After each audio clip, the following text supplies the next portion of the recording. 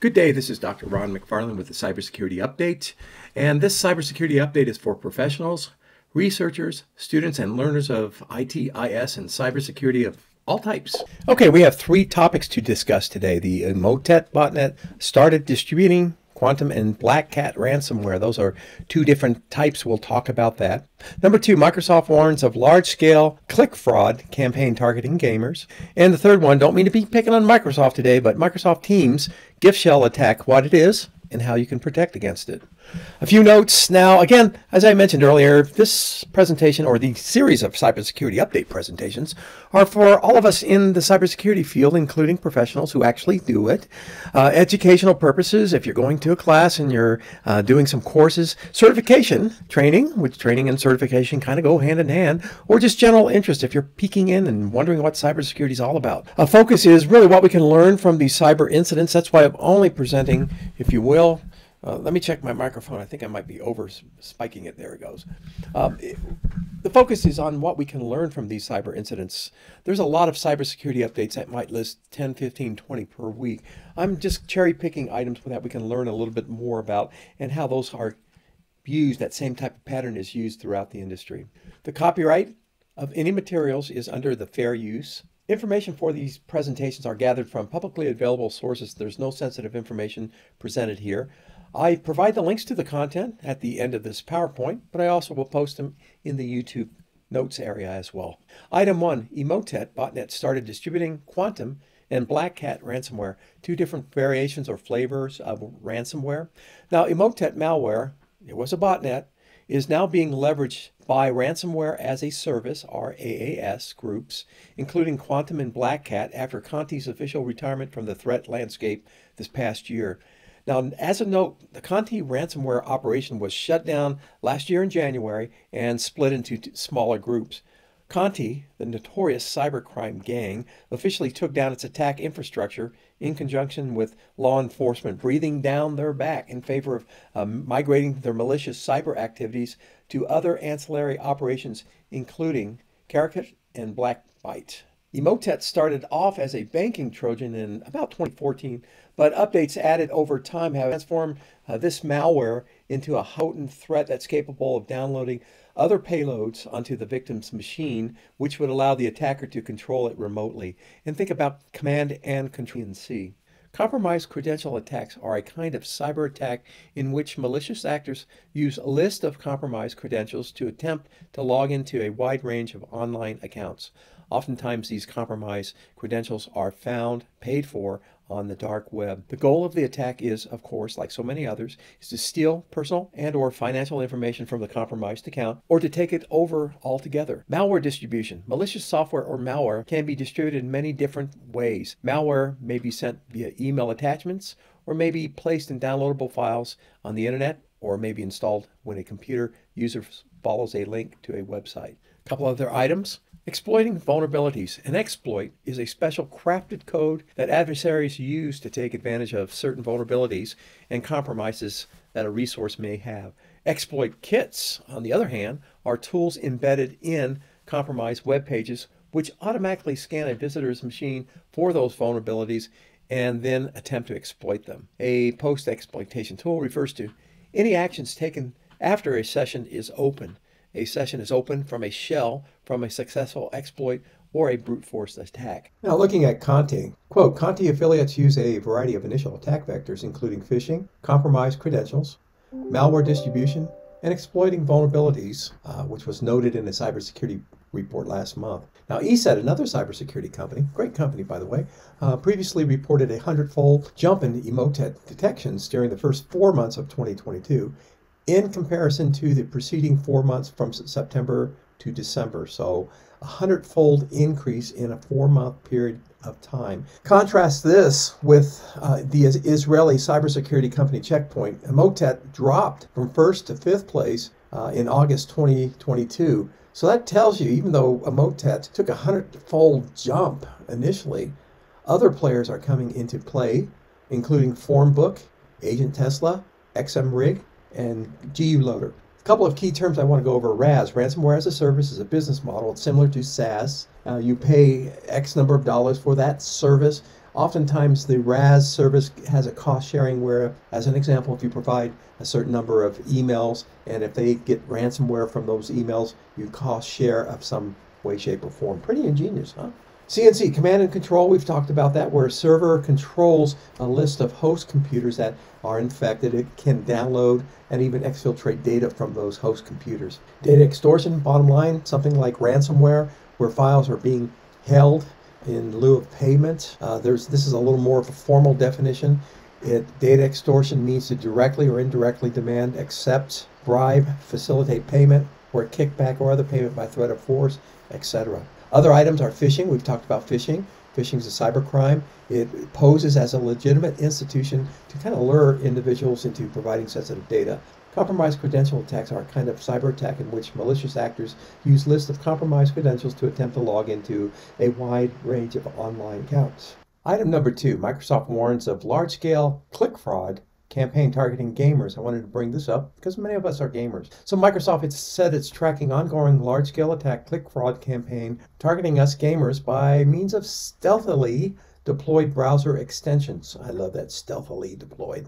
On compromised systems. Now, quote, the attackers monetize clicks generated by a browser node WebKit or a malicious browser extension secretly installed in devices. Now, Microsoft Security Division has noted this as the Dev 0796 warning. Here's an attack chain to the right-hand side. It's pretty traditional in terms of an attack vector that a command and control would use. Attack chains mounted by the adversary commence when an ISO file that's downloaded onto a victim machine upon clicking it and the contents are then opened, or a link in YouTube. An ISO file, when opened, is designed to install a browser node WebKit, aka nw.js, or a rogue browser extension. It's worth noting that ISO file masquerades as hacks and cheats for the Crunker first-person shooter game. Cheats are programs that help gamers, as we all know, gain an added advantage beyond the available capabilities during gameplay. Now, as Apple Disk as well, the DMG files could also be compromised for the Mac OS system. A campaign that lures gamers looking for cheats on YouTube into downloading the self-propagating malware capable of installing crypto miners and other malicious code is the focus of this Microsoft large-scale click fraud campaign. Quote, malware and unwanted software distributed as cheat programs stand out as a particular threat to gamers' security, especially those who are keen on popular game series, and that's Kaspersky, a Russian cybersecurity company. Few key items: stealthily deployed browser extensions. I love this, but I gotta say this. It's one of those wonky terms, but the browser extension can add a feature to an existing site or change how the site displays. Stealth is implied that it's a hidden deployment behind the scenes. Browser node WebKit. The WebKit is open source. It's a web engine that we leverage it as hackers, or actually as coders in general. A malicious browser extension, just what it says. Browsers are one of the most used methods of accessing organizational personal vulnerability will become much more rampant. The second item, browser node WebKit. The WebKit.exe is not a Windows core file, but that's part of this whole attack vector. The process starts when Windows starts. Now, see registry key run. The program has no visible window. The node WebKit.exe executable file is able to manipulate other programs, monitor applications, and record keyboard and mouse inputs. What could go wrong, right? NWJS is a framework for building desktop applications with HTML, CSS, cascading style sheets, and JavaScript. So it's out there, but it's leveraged for the bad in this scenario. Other key terms, ISO file and DMG files. Bottom line, ISO files is one single file that contains either an entire CD, DVD, or BD. A DMG is for the Mac OS, in a similar context as well. Item 3, Microsoft Teams, gift shell attack. What it is, and how you can protect yourself from it. The risk is also brought on by configurations in SaaS apps that have not been hardened. The newly published gift shell attack method, which occurs through Microsoft Teams, and I know many of us do use Teams, I use it on occasion, is an example of how threat actors can exploit legitimate features and configurations that have not been correctly set, correctly hardened. Gift shell attack technique enables bad actors to exploit several Microsoft Teams features and to act as a command and control for malware and exfiltrate data potentially using GIFs without being detected by EDR and other network monitoring tools. This attack method requires a device that the user has, and that device has already been compromised in one shape or form. The main component of this attack allows the attacker to create a reverse shell that delivers malicious commands via base 64 encoded GIFs in Teams and exfiltrates the output through GIFs retrieved by Microsoft's own infrastructure. So how does it work? Number one, compromise a computer to plant the malware, just as in any other command and control attack, which means the bad actor needs to convince the user to install a malicious stager, like with phishing, for example, that executes commands and uploads commands via a GIF URL to a Microsoft Teams webhook. So that whole implementation is done in that fashion. Number two, the threat actor creates their own Microsoft Teams tenant and contacts other Microsoft Teams users outside of the organization, again using command and control. The threat actor then can use a GIF shell Python script to send messages to a Microsoft Team user that contains a specially crafted GIF, a GIF that keeps on giving, right? The legitimate GIF image has been modified to include commands to execute on a target's machine. Now think of steganography, which we do go into in the CEH course.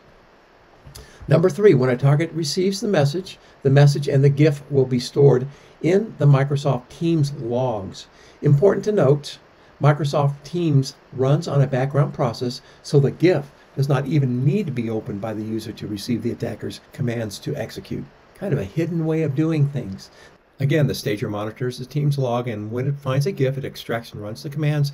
Interestingly to know is Microsoft servers connect back to the attacker server's URL, and this is a common command and control. It will then retrieve the GIF file, which is named using base 64 encoded output binary to text of the executed command. The GIF shell server running the attacker server will receive the request and automatically will decode it. Now Microsoft, this slide just basically says it's not a high priority on their list. Basically, it's an event that should be resolved by hardening a system. I think in a way, the way this is approached, Microsoft I know is very busy, but there's some fixes they can do.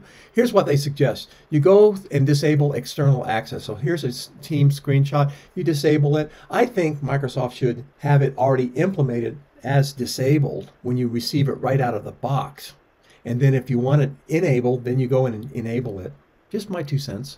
Also, disable external domain access so you prevent your people in the organization from reaching out to others, and you disabled any unmanaged external Teams conversation, so you block your Teams users in your organization from communicating with external Teams users. Also, I think best practice is to not only implement XDR, EDR vulnerability management solution that kind of add additional layer to the user devices. Endpoint security tools are our first line of defense against gift shell and other malicious environments, if you will. In addition to XDR, EDR, add another layer, integrate SSPM's SaaS security posture management. It's a way that devices and computers that connect to SaaS environments such as Teams, or in our case we use Salesforce, that extra layer kind of monitors user devices and other features that the users might have set up, and will flag the sysadmin if something seems to be a little bit wonky.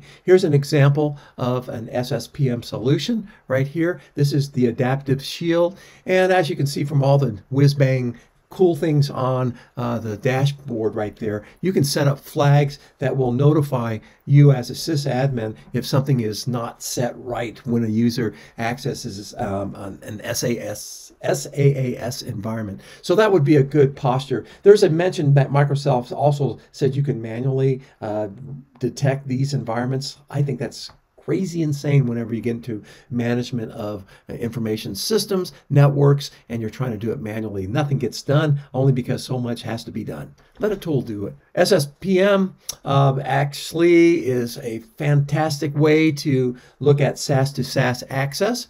Also SaaS to IAM, the security posture of individual users, the particular device to SaaS connections, the user risk and compliance, and both industry and company standards can be dialed in to those portals. Again, I'm suggesting an addition of another layer, another product, if you will, but at least it will allow us to enable security to be at the user device level still. Key terms: SaaS, software as a service, cloud-based. We use it. I've mentioned it. Keep that in mind. Hardening refers to providing various means of protection in a computer system, in tools that we use. Again, with the Microsoft thing, the last one, I think they should have delivered it already hardened. And if you wanted it opened up, then you have that option. Gift shell attack, we talked about that. Another type of shell attack, command and control, CNC for malware. And I put on this next slide, I kind of broke this down. IAM is the Identity and Access Management. It's a framework of policies, processes, and technologies. Whenever I think of IAM, I also think of Microsoft Active Directory, where you set up your role-based access control and the additional security, if you will. XDR, EDR, vulnerability management, kind of go in the same bundle. XDR is extended detection and response. It's a newer approach. EDR is endpoint detection and response. Matter of fact, we mentioned ESET and one of the advisories here, one of the items here. ESET does provide an EDR solution, as well as other vendors. And that's a wrap here. Please, any thoughts, comments, any feedback, send me a note, post something in the comments. I'd love to hear back from you. Please like, share, and subscribe. It'll give you notifications. It'll also let me know. I know right now I'm only hitting 20 people, and my intention is to maybe get it up to 100, 200 people for this channel, only to provide cybersecurity information. Certainly, I'm not going to get rich off of this. By no stretch of the imagination. I just like sharing this content. Cybersecurity is a wonderful field for all of us. I'm glad that you're listening to this.